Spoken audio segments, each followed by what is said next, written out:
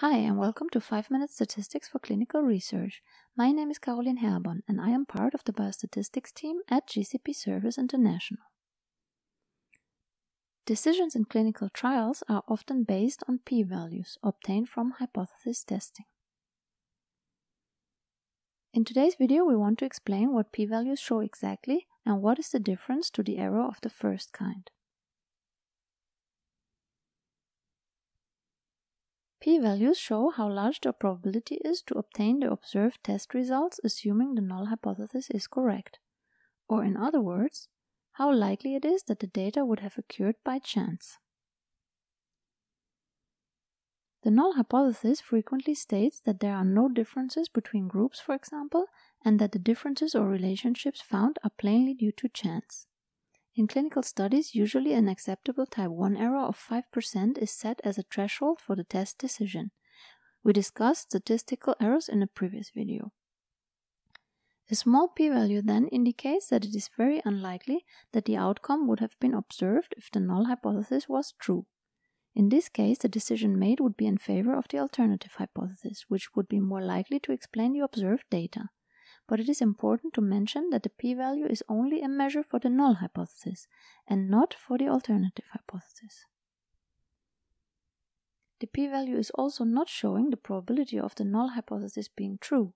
It can only help in making conclusions about the probability of observing the data as it is, since the test is calculated assuming that the null hypothesis is correct.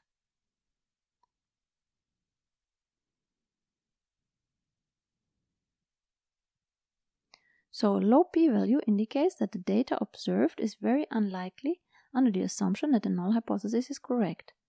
It cannot distinguish if this outcome is due to the fact that the null hypothesis is actually true, but the random sample was not representative, or secondly, the null hypothesis is wrong. The p-value does not, however, reflect the probability of committing an error of the first kind. The chance that your conclusion is wrong is defined only by alpha. It defines the probability of wrongly rejecting the null hypothesis, independent of the p-value. This probability of being wrong is always given, as the random population sample could only by chance be in favor of the alternative hypothesis. As explained in an earlier video, it is a calculated risk. Let's look at an example. We want to conduct a study where the efficacy of a new vaccine shall be investigated. We conduct a statistical test with a null hypothesis stating that there is no effect of the vaccine. The alpha is defined as 5%. If now we obtain a p-value of 0.035, for example, that is 3.5%, it means that there is enough evidence in this random sample to reject the null hypothesis. If the vaccine in fact would have no effect, then in this case the result would be due to a random sampling error.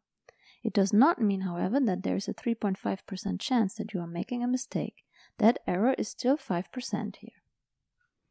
So that is it for today. As you can see, the p-values provide a good measure of how likely it is to observe the data as is, assuming that the null hypothesis is true. It must be kept in mind, though, that it does only reflect the evidence in the data for the null hypothesis, and that the p-value is an entirely different value than the error of the first kind. If there are any additional questions, our team of statisticians is happy to help you out. Leave us a message at statistics@gcp-service.com or leave a comment below. If you are significantly satisfied with the content, make sure to subscribe to not miss the next video.